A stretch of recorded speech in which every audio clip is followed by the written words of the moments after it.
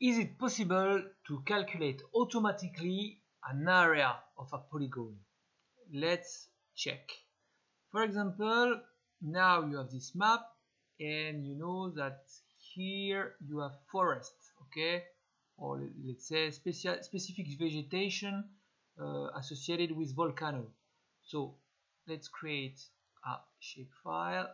Let's say volca flora, for example. It will be polygon, same as the project. Okay, but do we want new ID? Later. I mean ID, new field. We'll see that later.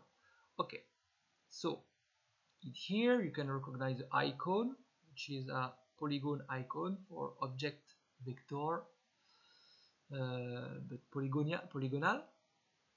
Then you go on edit edition, add polygon, and you draw. I do it quickly, huh?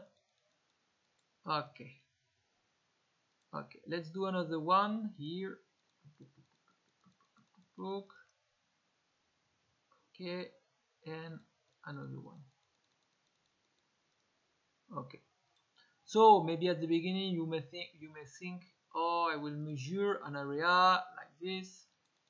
Oh la la, it's a nightmare, especially if you have a lot of area. Maybe you can do it automatically. So now we'll start to open the attribute table.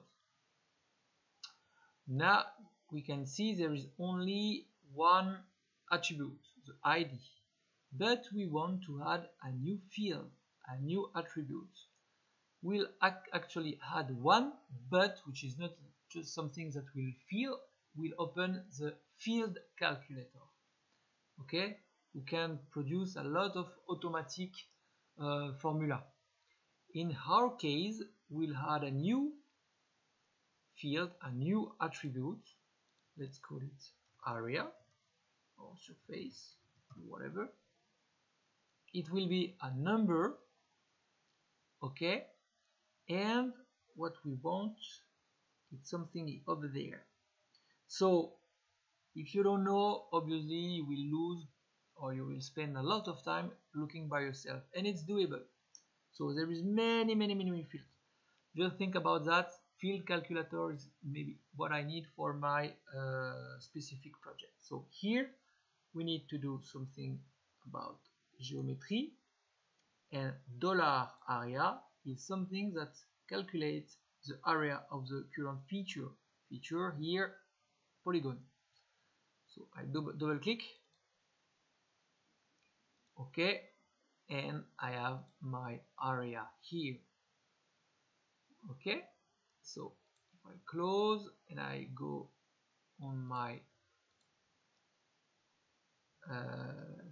my object here, you can see surface area. Ta-da! I have my area in meter square. Okay, so you can change in kilometers or whatever before. So I left it in meters, but it's doable in whatever you want. It can be feet, meters, feet, or whatever. Okay.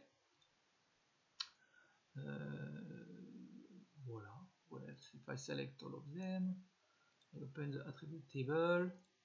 You can see specific one. Okay, if you want this one, it's this surface. Okay, voila. If you select only one and you open your attribute table, it's over there. Voila. You know how to calculate it, a surface automatically.